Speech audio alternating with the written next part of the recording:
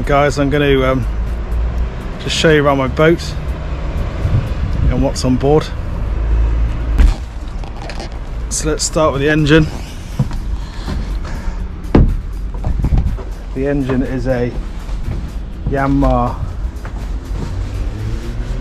4-cylinder, 195 horsepower. It's an inboard diesel attached to a Yanmar ZT370 leg drive. So in here you've got the raw water, you've got the seawater strainer, you've got an automatic fire extinguisher there.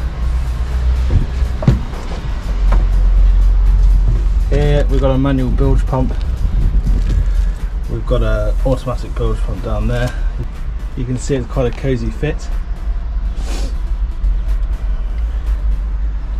So we've got an air intake under here, which draws the air into the engine. You can see down there hydraulic steering. And we've got a bit of insulation for heat and sound here. This is a live well. It's a live bait tank, or you can use it as a dry tank if you want, but the problem is it's not insulated, so on a hot summer's day you can't really keep much in there. Chopping board.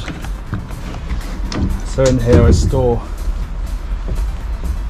my couge, which is it's a live sand eel. This keeps sand eels alive. If you watch one of the videos you'll see it in action, but this you can fill with water.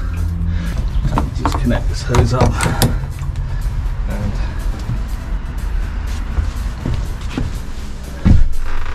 switch the deck wash on,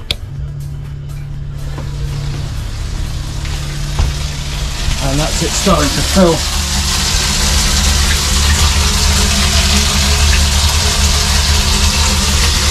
You got a drain here. You can drain it out there. So it drains out of here, and then it's very handy on here. Then we've got a self-draining deck, so the deck just drains down through these scuppers, yeah, all the way to the back here, and just drains straight off the deck, which is very helpful. So what I can also do here, I can just plug the regular hose in, and I can use it as deck wash. Again, if you watch previous videos you'll see me using the deck wash quite regularly. Very, very helpful to keep the boat clean. You can rinse everything down as soon as you get any mess on the deck. You can rinse it down before it dries on. You have to wash it off, so it's very, very helpful. So you can see the pump. I'll show you the pump. It's on a pressure valve, so it'll stop at a certain pressure, and then when it feels the drop in pressure it'll start up again. Again, very handy because I can leave the rocker switch on. For the bait tank, we've got, this is our flow jet wash pump. We've got a bilge pump with a super switch there.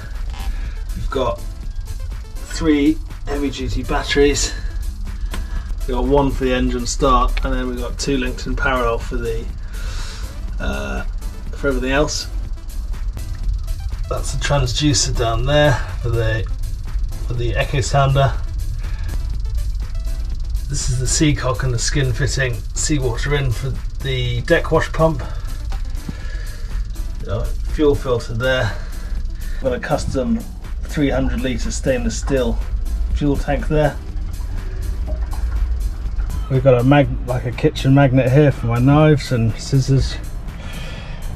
In this starboard locker here we've got our anchor, which is a 10 kilo Bruce anchor, chain and anchor line. You've got a bin,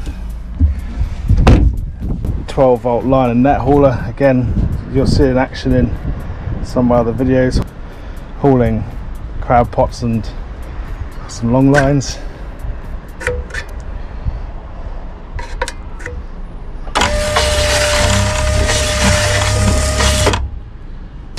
I haven't set any nets yet, but I will, because this part is the net hauler. Usually sits a 12-volt electric reel, and I've got space for a jigging machine back there. I've got a rack for a boat hook, and I'm going to have a gaff and a wash down brush in there as well at some point. This side we've got the net, and we've got a live ring and light. Up on the radar arch, they've got a radar reflector. It will catch other vessels' radar pulses. You want to put those as high as possible.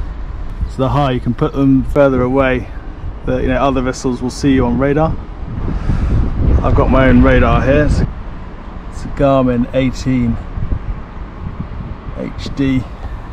You can see the status flashing there. I've got a 6-man life raft here, and it's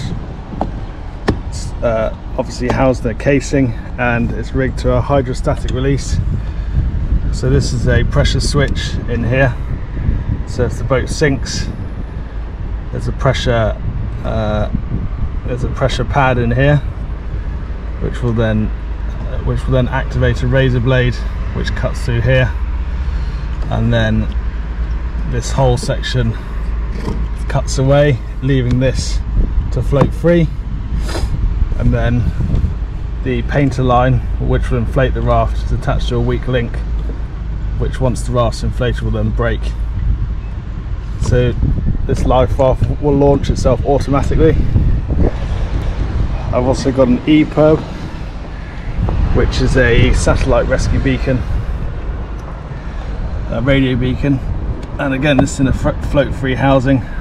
So under this housing there's the transmitter, and this will pop open with the same pressure system and float free and activate.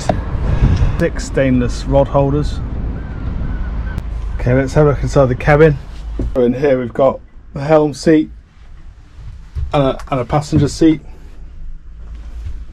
These are the isolator switches for the batteries.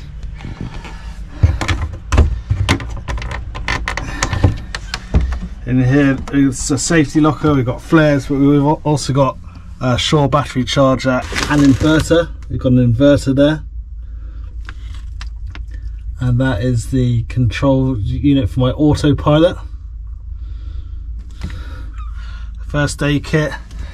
These are thermal protective aids, and we've got an offshore flare pack.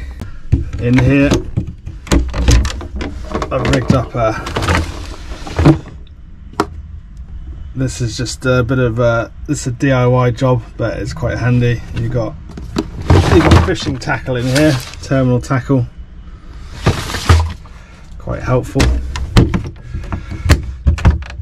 So I don't need a tackle box out all the time. I've got a 240 volt system when the engine's running, so I can rig up a small microwave and a kettle in here at some point. More safety equipment, life jackets. I've got 8 life jackets in total. You might have noticed I've got a marine toilet.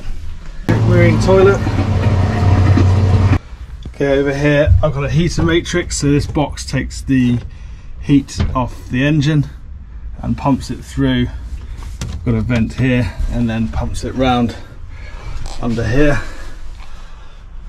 to a windscreen. The windscreen heater, which is again handy early in the morning when there's condensation in the cabin. It's VHF there, and handheld VHF here in the corner. Then we've got, it's an override system for the engine if the main throttle fails. Got a fusion radio and Bluetooth stereo there. I've got a rocker switch panel here with lights. That's our deck wash, bilge pump and windscreen wipers. This is to hold my phone. Unit for the engine there. It's the start-stop system on the engine. Gauge panel. It's all digital nowadays. This is the autopilot unit and magnetic compass. Older Garmin plotter and an older code and sounder, but these two units do the job at the moment, so all good. So I bought the boat in 2014, so 8 years ago, and it's been in various states of repair ever since, but I've recently spent a bit of money on it, so new engine and electrics upgrades and some new fishing equipment, and we're good to go for the season and beyond, hopefully.